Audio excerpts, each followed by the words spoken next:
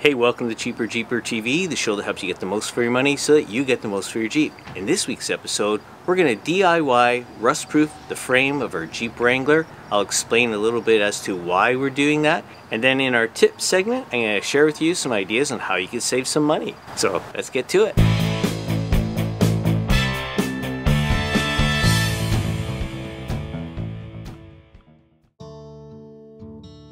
Why would I want to do the rust proofing on my Jeep frame myself? Well, if you're not new to the channel, you know I've covered corrosion and rust proofing in a couple other videos, so I may reference some of the content covered in those videos. If you're new to the channel, I'll have the links to those episodes in the description section of this video. But you may also want to hit that subscribe button down below so that you don't miss any upcoming episodes. So, in those early episodes, I talked about how there's corrosion occurring on the exterior of the aluminum panels. I talked about the difference between corrosion and rust. I talked about the reasons why I chose back then to go with Crown. Crown offers a warranty and that sort of thing. But when dealing with the corrosion issue, I inquired with Crown as to what they would cover with their warranty with respect to the aluminum oxidizing, the aluminum corrosion, where the paint was starting to lift off the body panels. Because when I was looking at the Crown rust proofing warranty language, they talked about perforation, and I thought, well, the aluminum panels aren't perforating, they're just oxidizing on the surface, causing the paint to bubble. So they did reply back, and they said something to the effect that, well, you know, in time the aluminum can perforate and that they would protect it for anything where the perforation occurs from the inside of the panel out. And I still don't know what kind of conditions and time is required for that aluminum to actually perforate. Maybe it would. Maybe by the time that does, there wouldn't be anything else left on the Jeep, because the oxidization of the aluminum is at the surface and it's causing the paint to lift, and that's about it. And so I just thought while I was in communication with them, I'd verify that the frame is still covered, because that is steel, that will rust, that will perforate. And to my surprise, they mentioned that no, the frame isn't covered in their warranty. And that's when I thought, well, maybe I made a mistake to go with Crown. I was one of the main selling points was the warranty. And with the Wrangler JL, with all the aluminum panels, there isn't really going to be a lot of perforation from the inside of the body panels out, because that's not how the aluminum would oxidize. And especially now that I've got 3 years worth of coating of the product on the inside of the doors, that's not getting washed off, so I wasn't really worrying about that. I was worrying about the frame, because I did start seeing some rust appearing on the frame because of all the kilometers I put on, the off-roading I do. The product would probably rub off a little sooner than their annual application requires, which still doesn't give me a warranty. So I started thinking maybe that was a mistake to go with Crown. How feasible is it if I were just to apply a rust proofing product to the frame myself when I felt it needed it? Is it going to be that easy? And can I do it cheaper? Given that I'm Cheaper Jeeper TV, it's only natural that I would ask that. All of that is what this video is going to address. So let's get to the video. You can see here at the leading edge of the axle and at some frame weld locations, rust is showing through, even though I have had this frame rust proof. Now, I have been spot spraying some of these areas, but now that I know with the off-roading I do and the miles I put on that the product comes off easily, and the reapplication of coats costs about $90 plus tax Canadian, I'm going to investigate doing this myself. And here we have the frame of my wife's 2012 JK, and it looks like it could use a little attention as well. And given that I'm going to be doing the rust proofing myself, I'm going to be paying close attention to the leading edges of things like the skid plates and the front track bar and the such.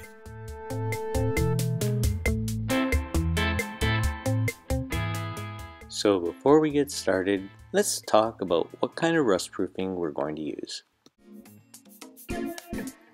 Although there are many rust-proofing products on the market, the product that I chose to go with is called Fluid Film. Now you'll find many reviews on the forums as well as YouTube videos that espouse the virtues of fluid film. I'm not saying this is one that's any better than the other, but based on what I have read and researched, it's a good one to use and it's readily available. And another and similar product is called Wool Wax, which is also a lanolin based product like fluid film, except that this is a black color and it's a little thicker in application. And not to be outdone, Fluid Film then produced a black color of their product as well, given that the black color of the rust proofing seemed to be quite popular. Mind you, from my experience, once you spray on the rust proofing in this cream color version, it begins to just level out and look black and shiny anyway. Also, the product is available in aerosol cans with a special applicator tip that has a hose-like nozzle with a spray type end on the end so that you could feed it into the frame members and spray the inside of your frame with it, or to have access to difficult places to reach. And again, it's also available in black. Now, to do the rust proofing myself economically, I chose to go with the 1 gallon form factor, but that does require that I have access to a compressor and a spray bottle, which are readily available on Amazon and have good reviews like the ones I show here. All the links to these products are available in the description. However, as you will see, the spray gun that I had access to during the creation of this video was from Princess Auto, and until October 24th, 2021, it's available for this crazy discount price. Also, at the time that I was doing my rust proofing, the fluid film was on sale at Princess Auto for $70. So here's the process by which this product works. You start with your sheet of steel, and then you have your rust proofing product. You can apply these with a brush, or as what we are going to do, we're going to use a sprayer, but aerosol cans are also available for those who don't have a compressor.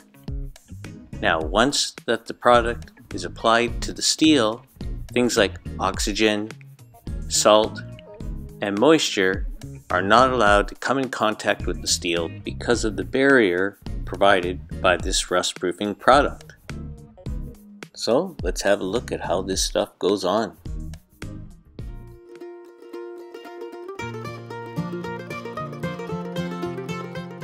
Well, the first thing I decided to do to make cleanup easy is to put a layer of poly down on the driveway and then drive the Jeep on top of that.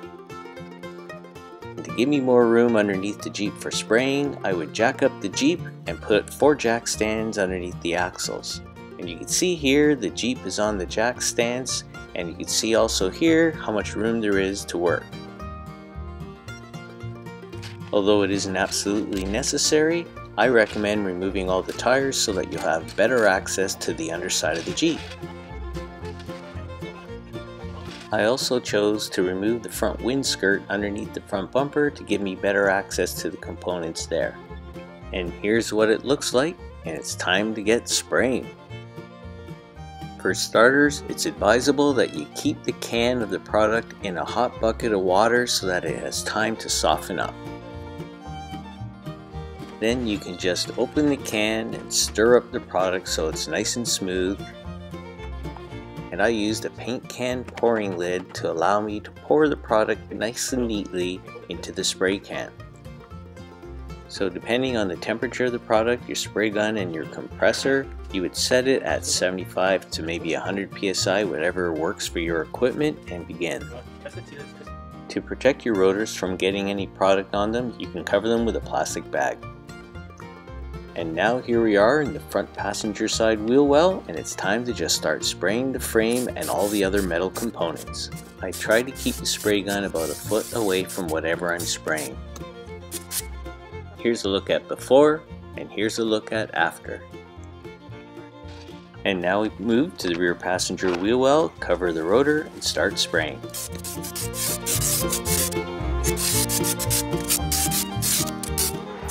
Before and after. And now to the front driver's side wheel well, before and after.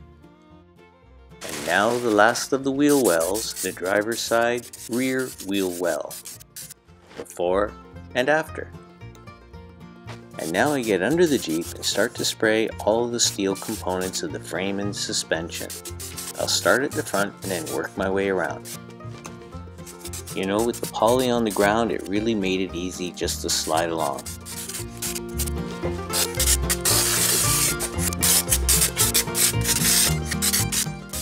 The product atomizes nicely to get into all the components that I can't see or reach, but it didn't seem to travel far. And while I'm under here, I'm going to pay particular attention to the forward-facing components of skid plates, frame, suspension, and axles.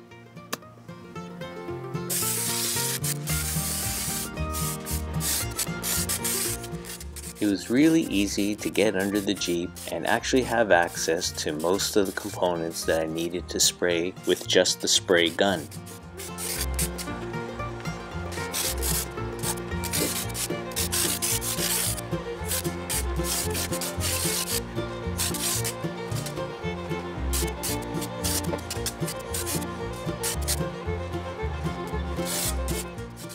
At this point, there's a real feeling of satisfaction as you see the product coating the whole frame and the underside of your Jeep, knowing that you're protecting it.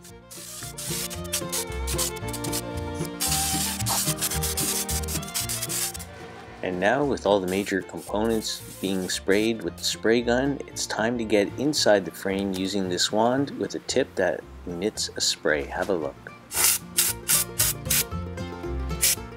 You insert this wand inside the holes everywhere you see in the frame, and then just slide it into the frame and then spray the product as you remove the wand from the frame. You can also use the wand to reach the areas that the spray gun didn't hit the first time, like along the top of the frame, for example.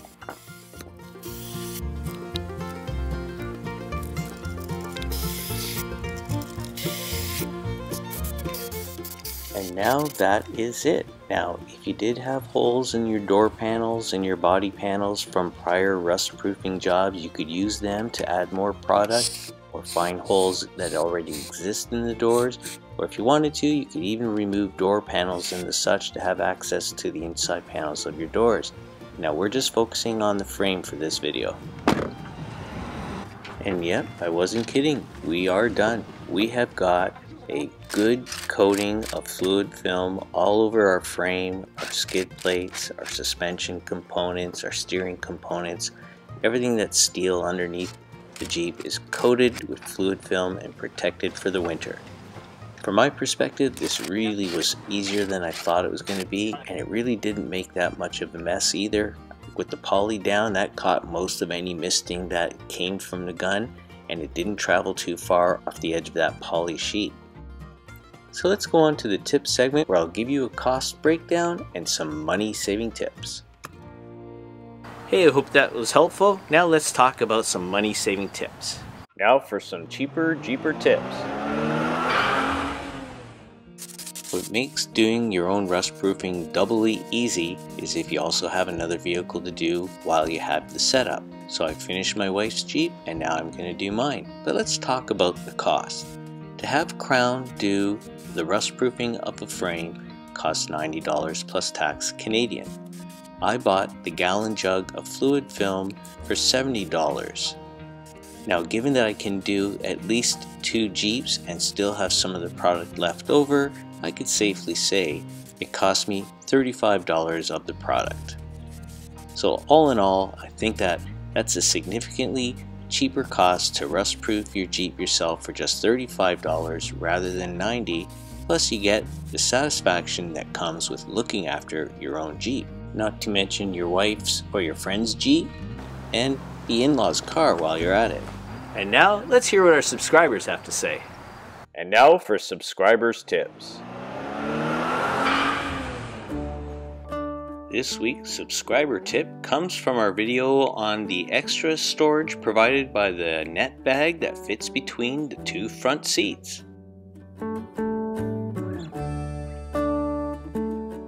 Hey Cheaper Jeeper TV, here's a small tip. It's frustrating when it happens. Trust me, it will happen. The cheap plastic hooks will break when the net is weighed. Snap them with the pliers and use small inexpensive metal carabiners or metal O-rings instead to attach the upper two strings to the headrest post. Happened to me and a few other friends of mine. Change the hook and it's a fantastic and quick place to store some small things. Signed, Allo Pandur. Hey Hello Pandur, thank you for a tip. I'm sure a lot of our subscribers are going to find that helpful. And if you have any tips, please feel free to leave them in the comments section below as we may use them in an upcoming episode. Hey, that's it for this week's episode of Cheaper Jeeper TV. I hope that you found it interesting, and if you did, please make sure to give the video a thumbs up. Until next week, I'm Dino for Cheaper Jeeper TV. Be well, stay safe, take care.